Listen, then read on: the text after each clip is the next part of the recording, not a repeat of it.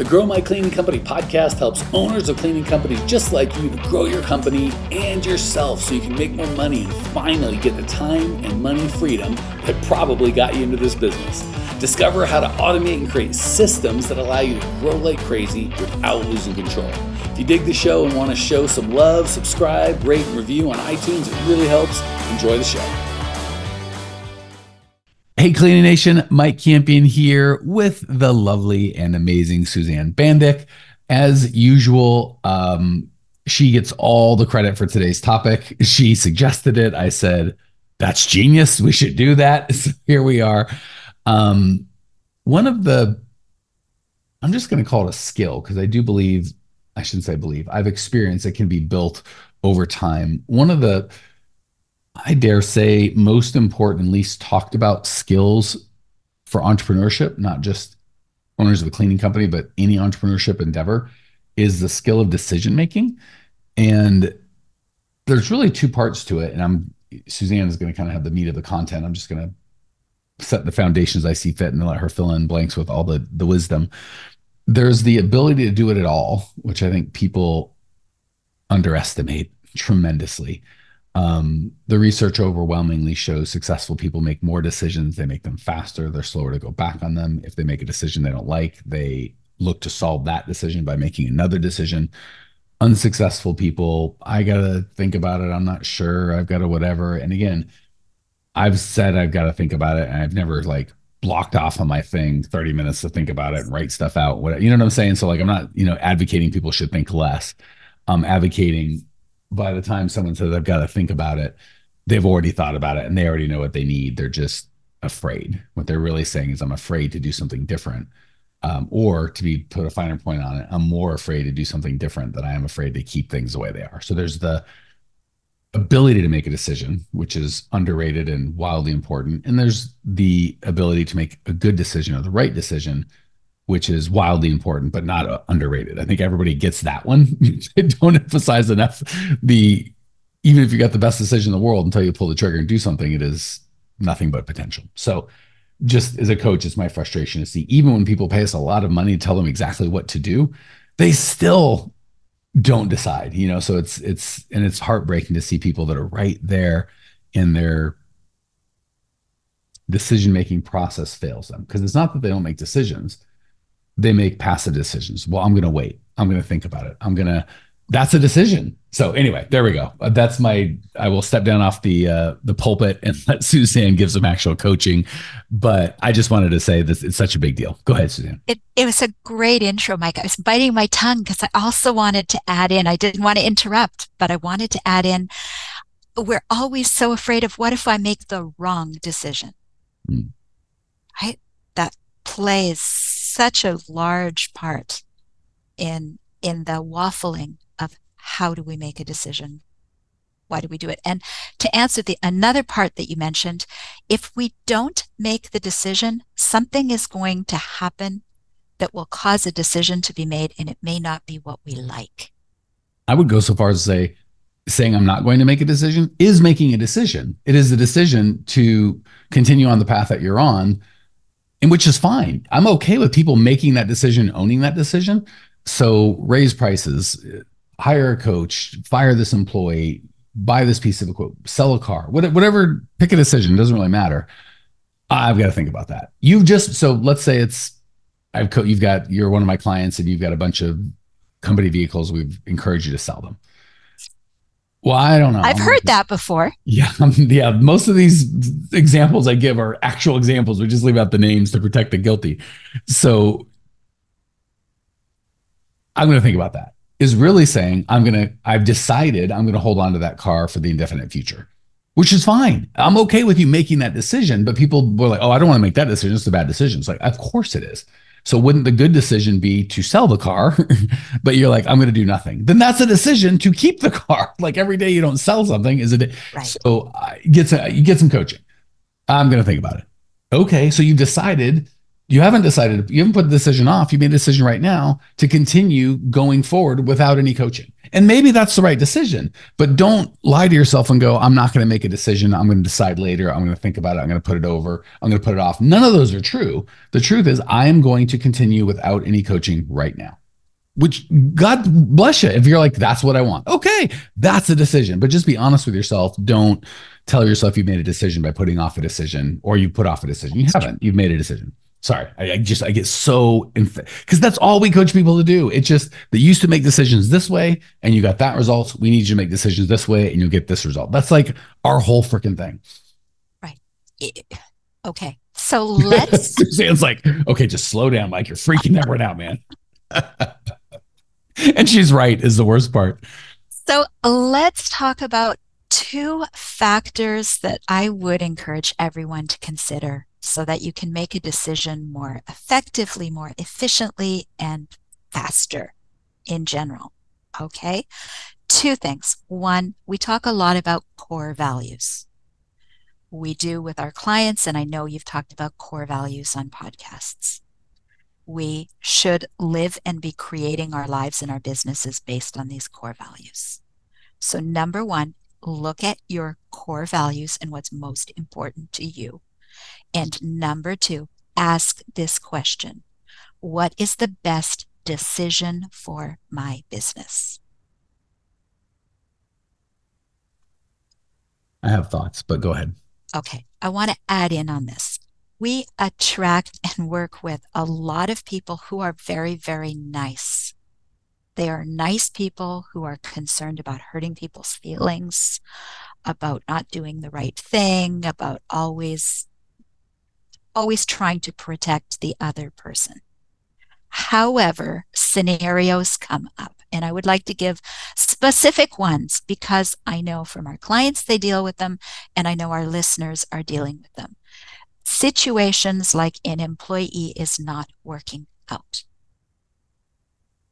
And yet there's waffling on, should I fire that employee? Or when you're doing a hiring interview and you're waffling on, should I hire this employee? Or when you have a client who really is not a good core value match, not treating you or your cleaners well, and you're concerned, should I let them go? What happens when we don't make a decision is it weighs on us. It takes up our headspace. We are not productive in all the other areas of our life and our business because we're inundated with this stress of should I, shouldn't I? Should I, shouldn't I? But if you can come back to core values and what is the best decision for my business, I guarantee you don't have to worry about being nice because you are inherently nice. You will hire or fire or decline in a very nice way, but you have to make the decision. So two things on that, because that was just such a spot on perspective and articulation or communication of that.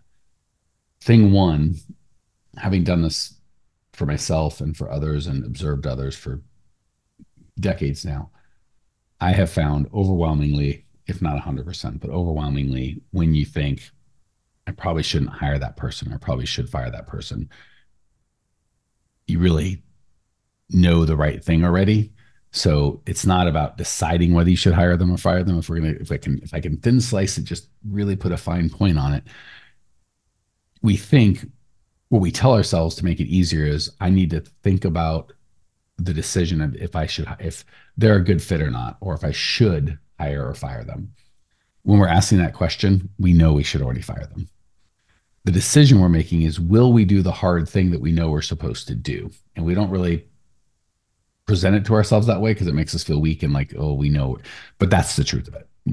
9 times out of 8, when I'm like, I don't know if I should hire this person, I already know I shouldn't.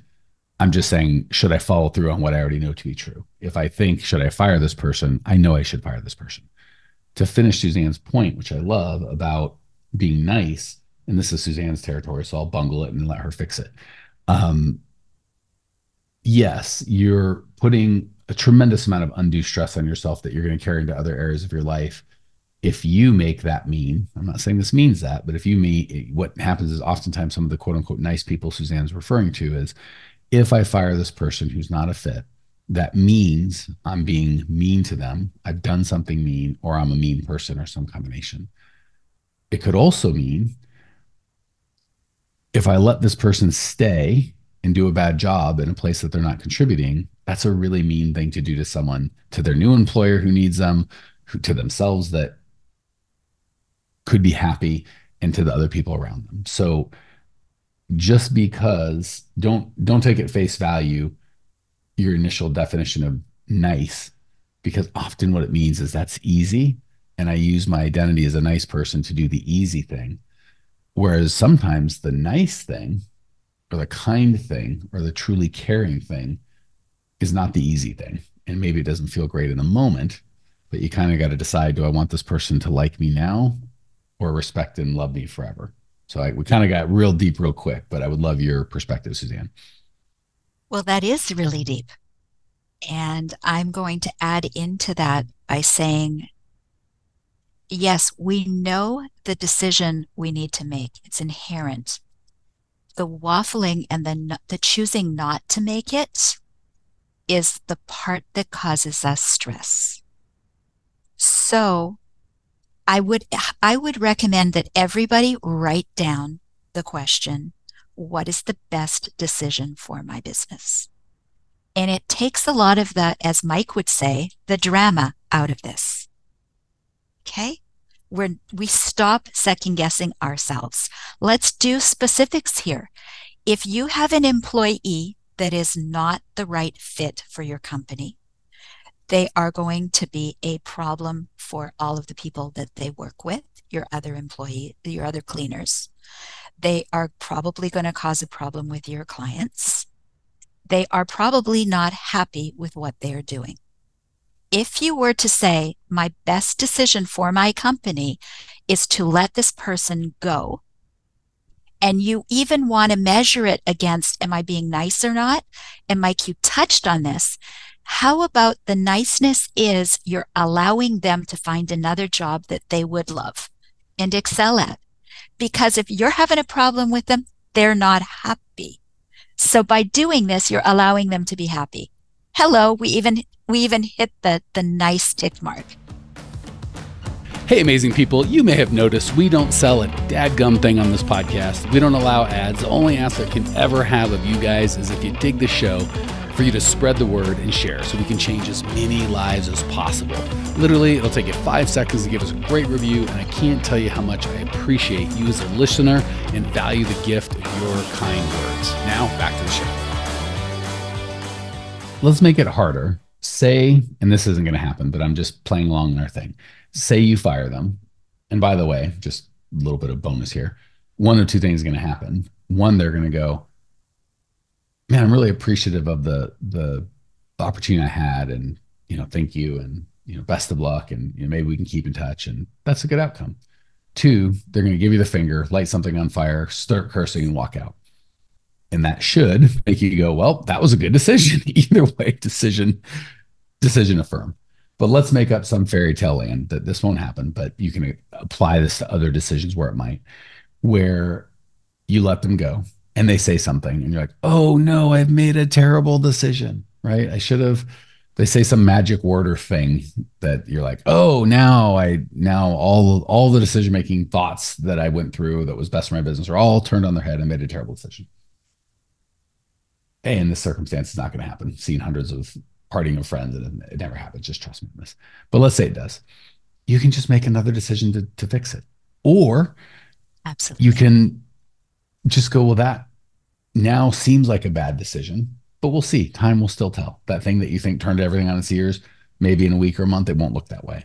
But what we do is we keep 100 people, and again, not exactly 100 people, but we put off this decision 100 times, guaranteeing ourselves death by 1,000 cuts to avoid the one thing where, maybe I did it wrong. I did hire a coach and he or she was a scam. I did fire this guy and it turned out he was the king of the world and that was stupid. A, that almost never happens. And B, you get the guaranteed loss times 100 to protect this potential win times a one that never comes around. And Mike, I was just going to say that that doesn't happen. That's in our mind. Okay. I would like to share with everyone an example. I just worked with a client. Okay. I just talked to her. She let somebody go. She hired two new employees and one wasn't going to work out. It was obvious. She figured that out on day two. She decided to let them go. That night, remember I tell you we attract the nicest people? That night she was feeling just awful. She was feeling all this tension, like, did I make the right decision? So now she's done it. She made the decision. Now she's questioning her decision rather than just Mm. going with it. She said, well, I'm just going to sleep on this. What happened the very next morning? This employee that she let go sent her a really nasty message. Mm. And she was like, oh man. And I lost sleep. I was stressed over this. And look, I was right. Yeah, there's two ways we can go. I'm going to say one quick thing, and I want to get back to decision making because we've got limited time. Just on the employee thing, then I want to kind of make it more generic to decision Mm-hmm. making or more global to decision making. I love our people, and a lot of you listeners are our people, of course, who just have this massive ownership for their team. And that's great. Like that. I care about Suzanne, and I couldn't just be like, get the heck out of here, knowing this job means something to her. And she's been so kind and such a contributor and feel nothing about it. But two things can be true at one time, right? One can be this person that you're agonizing over does need money. Maybe not, maybe so. Two, they have done a good job in the past. Maybe not, maybe so. Maybe they've been bad from the start. I'm trying to make it as hard as possible. But the reality is, if they're not doing well now, like Suzanne said, they need to be somewhere else for their own benefit. And we have this belief that I think is wildly unfounded that it's a complete double standard. In cleaning, we feel like we owe these people a job forever. Like it is our responsibility to get a certain amount of hours and employ them come hell or high water. And the reality is they'll leave tomorrow with no notice and just turn their backs on us. And it's one thing if I have a covenant relationship with my wife and we've agreed, ride or die, baby, it's you and me. That relationship is appropriate to go. I don't just torture because, that relationship because she displeased me in some way, because that's the nature of that relationship. It's meant to be a lifetime relationship. I don't have that. I love Suzanne. She's amazing. I consider her a friend, maybe even a close friend. I hold her in the highest regard. But we don't have that ride or die relationship. And here's the beautiful thing. I know Suzanne brings a tremendous amount of value here, and I think she gets a lot of value. But as much as I love her and I think she loves us, she's got a ton to offer the world. And if she went somewhere else, she'd crush it for them and be happy. And we've got a ton to offer, and we could never replace Suzanne because she's unique. But we get someone else that would also do a great job. So we kind of put all this, it would be unreasonable for me to put pressure on Suzanne that if you leave, I can never replace you because now she's a nice person. She's going to feel guilt. And that's crazy because it's not the truth. And it would be unreasonable for Suzanne to put pressure on me. If you don't feed my family, Mike, I'm going to die and starve. That's not the truth. She's a wildly talented human. So we kind of warped this healthy relationship of, I love you being on our team and you're such a contributor. And she's like, I love being on the team and it gives a lot to me. Healthy, healthy, healthy, healthy. It's mutual. We just love it. And warp it into this weird, she depends on me and I owe her this, or vice versa. I depend on her and I owe this. And it just sucks the life and the joy right out of it. We got to just be in this, like, I'm here because I want to be. And if Suzanne, this isn't her, but say she did leave and no one else is dumb enough to give her a job because she's completely talentless and she goes homeless, I can't own that, right? She's not my Correct. child or my spouse. She's a good person who I love, but at some point, it's her responsibility to build some daggum skills, not mine to make sure she eats no matter what happens. Go ahead, Suzanne. Now I can't even remember what I was going to say. Dang it, I talked too long and screwed up Suzanne's wise thought. It's 90% of the podcast is me talking and Suzanne losing genius thoughts. Okay, let me wrap it with decision making, and then you can actually let me give my final thoughts on decision making, and then you can kind of wrap it any way that we see fit. The big thing, guys, gals, is we. Oh, here, let's get political and have really piss off some people. Um, Uh-oh. I know I try not to. Well, again, I'm not going to take a side, but it's a hot topic, right? COVID comes along and people are absolutely dying, super dangerous, and everybody counted that cost, right? That was a big cost and terrible for our whole community. And we shut stuff down. I'm not saying that was good or bad. I'm just saying it's a thing that happened in the past. There were some other consequences that happened. Gosh, terrible things like child abuse went up and suicide and depression and pain, just really bad things. And I'm not smart enough to say to do the weights, right, of which was worse. My frustration comes is nobody counted the other weight. Nobody that we just assumed, like we just looked at the deaths and the sickness, which is bad. That's a real thing that exists in the world. But there's this other bad that nobody really, I shouldn't say nobody, but it wasn't publicized. Like there's other stuff going on. And can we at least have a conversation? I think one way and you think another, and that's okay. But can we at least talk about it? So the same thing goes with decision making, right? We look at one side. If I fire this person, get coaching, spend money, buy a thing, sell a thing, whatever, start this relationship, end this relationship, whatever that looks like, we count the cost of the doing the thing, right? If I sell a car, I won't have that car. Maybe if I fire this person, I won't have that person. If I get a coach, it'll cost money. Whatever the case is, we count one side of the equation, but we don't look at if I don't sell this car, I'm going to have to keep paying for the daggone thing and whatever. If I don't fire this person, and we kind of COVID it, right? Where we highlight one side of the equation and we don't highlight the other. And if we highlighted them both, you could go, well, maybe locking down in this circumstance was the right thing and maybe it wasn't. But I made a well-educated decision. And guess what? If we lock down too hard, we can unlock. And if we don't lock down hard enough, we can lock down harder. Like we can always make another decision. But the takeaway on the decision making is you can't steer a parked car, right? So on COVID, say we did nothing.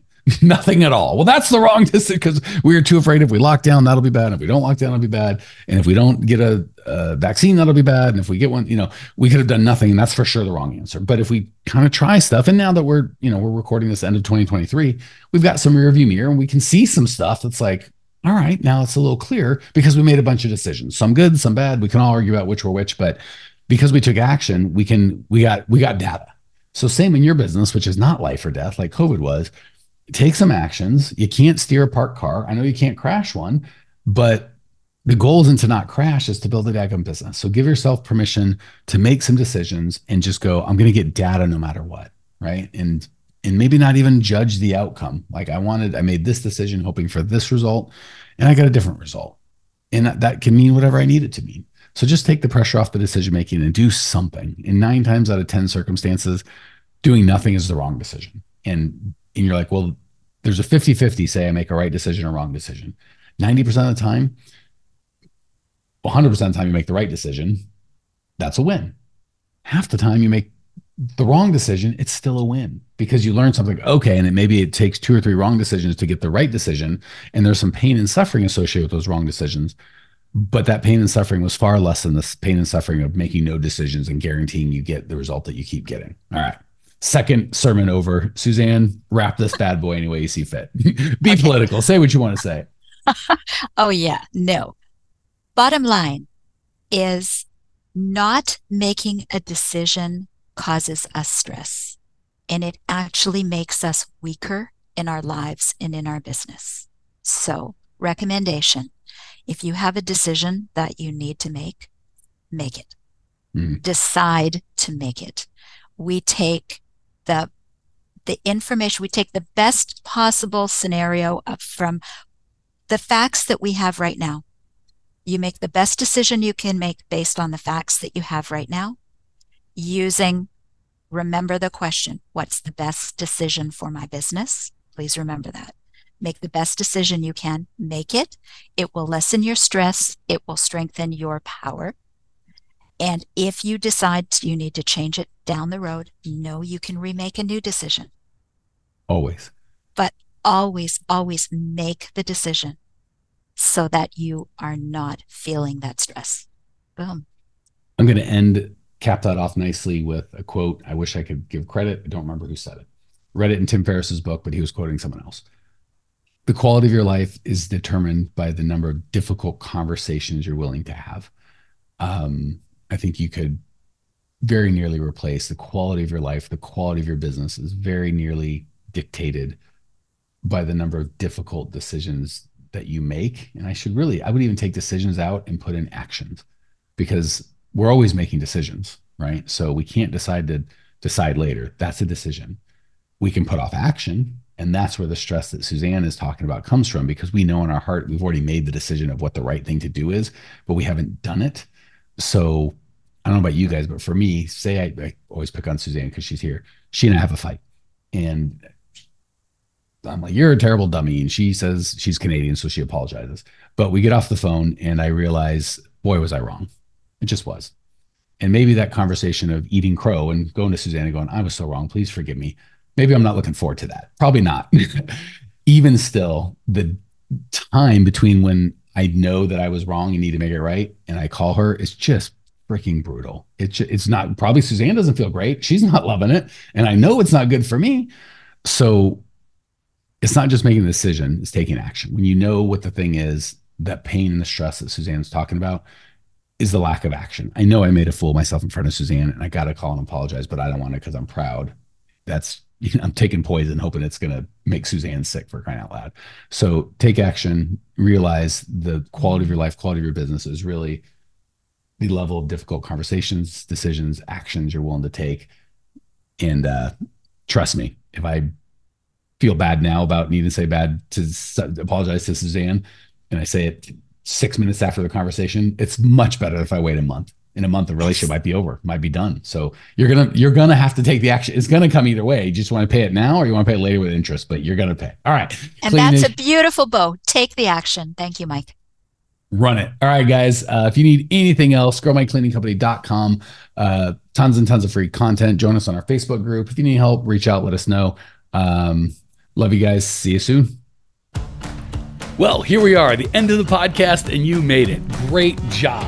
I've got a little bonus for you for sticking through with me. But like I mentioned before, if you got value out of this podcast and you want to show a little love, subscribe, rate, and review on iTunes, Spotify, wherever the heck you're listening to this thing. Share it with a friend. Share the love. And as a special thank you for those of you that stuck with me to the end, how about I give you my personal phone number so we can text? It's a great way for me to get to know you, your business, your goals personally. So shoot me a text now, 602-932-6431, 602-932-6431. I am the only one who responds to these texts, and I will personally respond to everyone I possibly can, as long as this number is manned. Don't know how long we're going to keep this at the end of the podcast, so grab it now, 602-932-6431. Give me a text, say hey, can't wait to meet you.